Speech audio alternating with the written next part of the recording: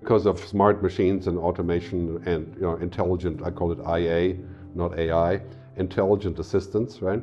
Everything will change. I mean, it's basically, I mean, look, for example, when I'm researching, let's say the future of shipping transportation, right? I research, I read, I watch things, and sometimes I use a tool where I just ask a question and then I get an answer from the AI.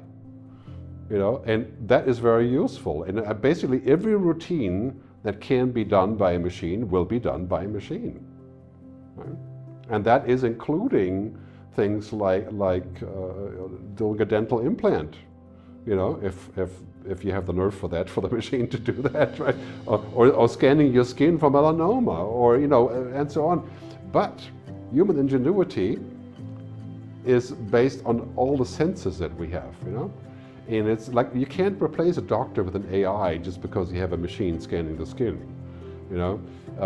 It's a powerful tool for a doctor. So what's really happening here is as routine becomes computerized and done by machines, our time is being unlocked to do other things on top of the machine. So for example, the doctor can make the rounds in the hospital, and he has the AI showing all the possible variations in cases and new solutions, and in real time as he goes, right? And that allows the doctor to actually talk to the patient, right? The doctor doesn't have to go to the computer and type in the keyword and look for things, and that's a great thing.